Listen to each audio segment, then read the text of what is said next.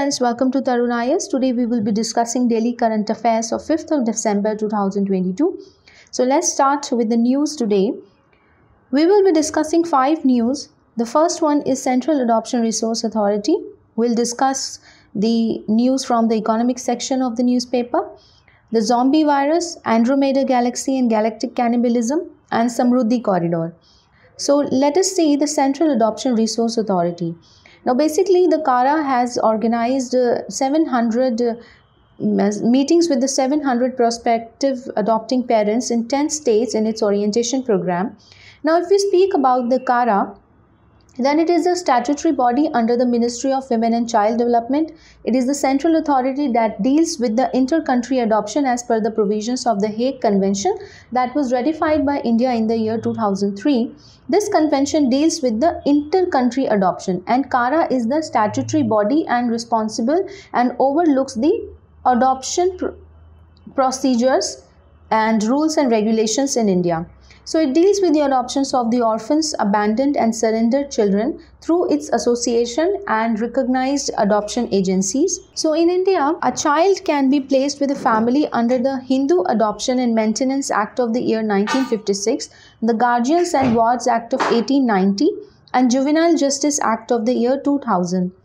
The mandatory registration, the CARA, which is the Central Adoption Resource Authority, also looks the registration of the child care institutions in India, and it also have been provided with the implementation of the Juvenile Justice Care and Protection of Children Act of the year 2015. So those child care institutions which have been linked with the Juvenile Justice Act of the year 2015 are overlooked by the Central Adoption Resource Authority. The next news of the day is the economy today. So of 5th of December, I have taken these news from the Indian Express, and it is about the Consumer Price Index.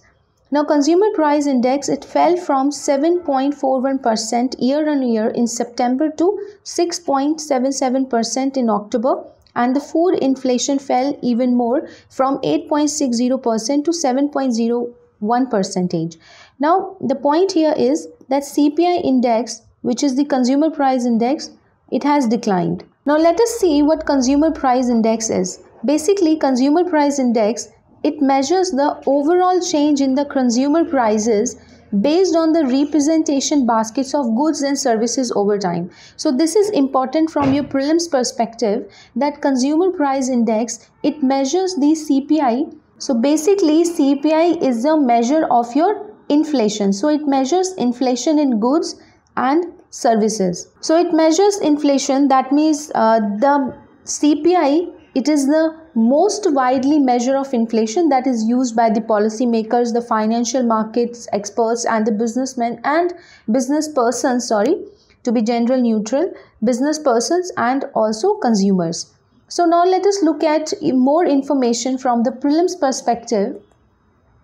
From the prelims perspective, CPI, the first point that you should remember, is released by the National Statistical Office, and there are subgroups in CPI. The CPI is released for the industrial workers, it is released for the agricultural workers, it is released for the rural laborers, and it is also released for the combined. Right. Now the point here is that these are not released by the same institution or same organization.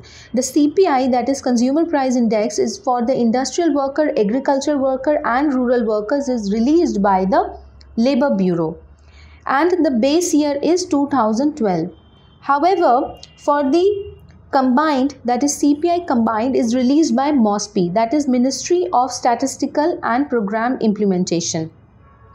In the year 2016, base year for the recently the base year for the CPI industrial worker has been changed to the year 2016. So base year for rest of the index is 2012. However, for the industrial workers it is 2016.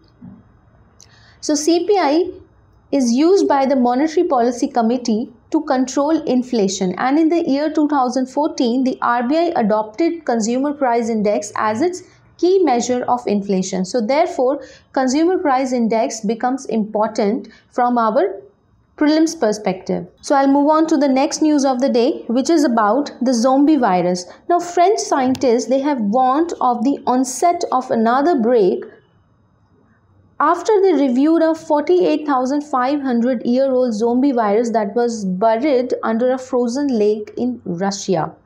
So they have warned of another outbreak of the zombie virus. Now let us look at what this zombie virus is. Basically, there are 13 new pathogens which have been given the name zombie virus, and they remained infectious despite spending many millennia trapped in the frozen ground. Now, the term zombie virus, it comes from this phenomena that dead people, they rise from their grave. Now after being trapped in for millions of years, they still have their what we called as virulence. Sorry, the term is virulence. So that means how the potential that they have to cause infection, that is called as virulence. So still they have retained their infectious capacity. So that is why they are termed as zombie virus. The virus emerged due to the thawing of permafrost. Now, when we speak of the permafrost, it is basically the frozen soil or the frozen land. It is basically the frozen land for 2 or more years. So this is what is known as permafrost. Now, with the climate change and global warming, we know that there are incidents of thawing of permafrost. That means melting of the snow which is trapped in between the soil. Now, after the rise in the temperature, because of the global warming, the temperature of the average temperature of the earth would rise, and this would result into the change in the climatic condition of the earth. This would make some of the pathogens enhance their virulence potential, their infectious potential, their disease causing potential. Right. So if we know that majority of the diseases, especially the neglected tropical diseases, they are more prevalent in the tropical and subtropical areas. Now, with the rise in the temperature of the earth, or with the global warming, the overall temperature is going to increase. This will cause some of the pathogens to show their potential or disease causing potential. So that is why the French scientists, they warned of the zombie virus. 13 new strains of viruses have been identified which possesses its genome. So the oldest, the Pandora virus, Yedoma, after the mythological character Pandora. So basically, it's kind of a parallel has been drawn with the mythological character Pandora, and a virus has been named Yedoma, which is approximately 48,500 years old, a record age for a frozen virus returning to a state where it has the potential to infect other organisms. So the oldest virus which have been identified has been named as Yedoma after the mythological character Pandora. So Pandora virus Yedoma, which is 48,000 years old, and still it has the disease causing potential. So this has broken the previous record so there was another virus which was identified by a team in Siberia in the year 2013, which was 30,000 years old, and now Yedoma is 48,500 years old, which is even older than the one which was identified in the year 2013. So when we say, if this is the earth, then this is this is 0 degree, that is equator. Now this is northern hemisphere. It is one quarter, which is 1/4 of the northern hemisphere. It is permanently frozen ground. That is why it is called as permafrost. Right. Now this irreversible thawing of permafrost, it is releasing organic matter, the frozen organic matter, and it also releases also releases, now we know the process of decomposition, it decreases at low temperature, so thus the carbon dioxide and methane which are released after thawing of the permafrost, they are enhancing the greenhouse effect, which is then causing the climate warming and thus resulting into more thawing of permafrost, and therefore it is actually causing the rise of these zombie virus. This part of this organic matter, it consists of the cellular microbes such as prokaryotes, the unicellular eukaryotes, as well as the viruses that remain dormant since prehistoric times, or since the time this land was frozen. So all of these zombie virus, they have the potential to be infectious. They can cause diseases, and they pose a health danger. And if we believe that the pandemics like COVID-19 will become more common, then in the future the melting of permafrost will release the long dormant viruses. So this is the health concern. The next news of the day is about the Andromeda galaxy and galactic cannibalism. So scientists discovered by studying a star cluster in Andromeda galaxy that Andromeda may be a cosmic cannibal. Now let us talk about what this cannibal is. Cannibal means, and cannibal is adjective and cannibalism is a verb, right? Now cannibalism, it defines a phenomena where an organism eats or consumes the individual from the same species or belonging to the same species, right, or family. So this is what cannibalism is. In frog, cannibalism has been seen. In shark, cannibalism has been seen. So for example, if I take the example of shark, then in shark womb, if there are two or more baby shark growing, then the one baby shark which grows the fastest eats the other younger shark or weaker shark, right? So this is a kind of a phenomena which is called as cannibalism. So you've understood cannibalism. Now let us see what this Andromeda galaxy is and what this galactic cannibalism means. Basically, a galaxy eats the other galaxy, and in other words, it consumes or it absorbs the other galaxy. So the Dulai structure is a stream of stars. In Andromeda is a galaxy, and there is a black stream of stars in Andromeda. So the Dulai structure is dark stream illuminated by star clusters that orbits unlike other clusters in Andromeda, right? This means the star clusters, they are basically leftovers of a massive feeding event which is called as galactic cannibalism.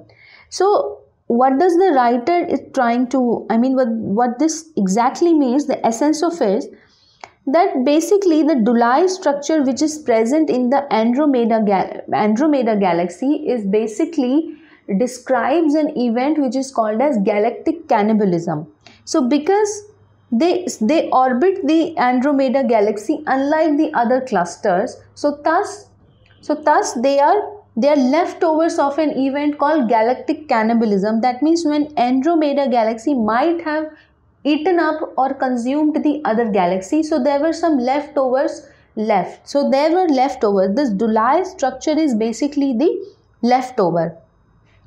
So basically, galactic cannibalism implies the feeding event of a galaxy in which the larger galaxy consumes the smaller galaxy or the globular galaxy in order to grow. And Andromeda galaxy, it is also known as the Messier 31. It is the nearest major galaxy to the Milky Way, which is our galaxy, spiral in its shape, in which our Earth resides. So basically, now this Andromeda is also a spiral galaxy. It dates back to 2.5 million light years from Earth. Distance. Light year basically is for measure the astronomical distances. So it is 2.5 million light years away from Earth. It is the largest galaxy of the local group, which also contains some other galaxy like Milky Way, Triangulum galaxy and other small galaxies. So we've understood Andromeda galaxy, and we've also understood the galactic cannibalism, and we understand that what structure basically signifies or evidence gives evidence of the galactic cannibalism. Now let us move on to the next news, and it is about the Samruddhi corridor. See, Prime Minister will inaugurate on 11th of December Samruddhi corridor. The first phase of the Samruddhi corridor, which is a 701 kilometer, which is also known as the Hindu Hrudaya Samrat Balasaheb Thackeray Maharashtra Samruddhi Mahamarg. Right, so this is the another name, and in short it is called as Samruddhi corridor. So basically Samruddhi corridor is going to be an expressway which is going to reduce the time taken between Nagpur and Mumbai, which currently takes 17 hours, and it will reduce it to 7 hours. The project has an outlay of rupees 55,335 crore, and it runs across the 10 districts. It is going to be a 6-lane access controlled road designed for a top speed of 150 km per hour.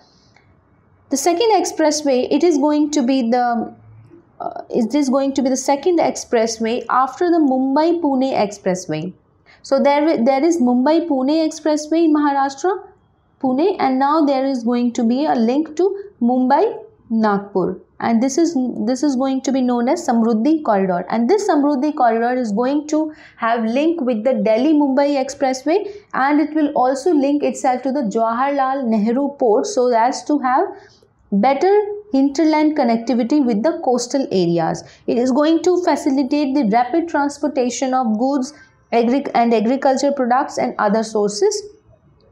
It is going to directly impact the 36% of the state's population, that is Maharashtra, and it is going to be the country's most extensive greenfield route. That means over 11 lakh trees will be planted on both the sides, and by greenfield means that it is basically a new corridor. An old corridor is not being refurbished or rejuvenated, right?